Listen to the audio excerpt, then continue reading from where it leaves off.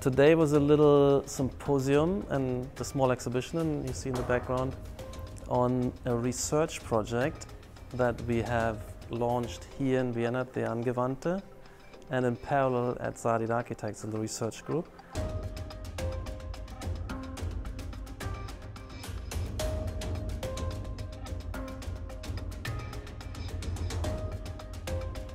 The focus here is information-rich environments, complex dynamic interaction processes in the work environments in particular, in corporate space planning.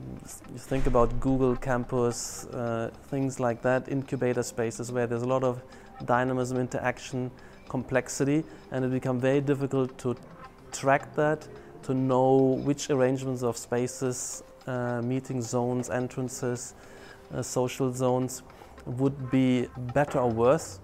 Work environments have different kinds of actors, that there are different zones and subzones and activities which are distributed, that there are social codes and protocols attached to different spaces, and how architecture really orders relevant interaction processes.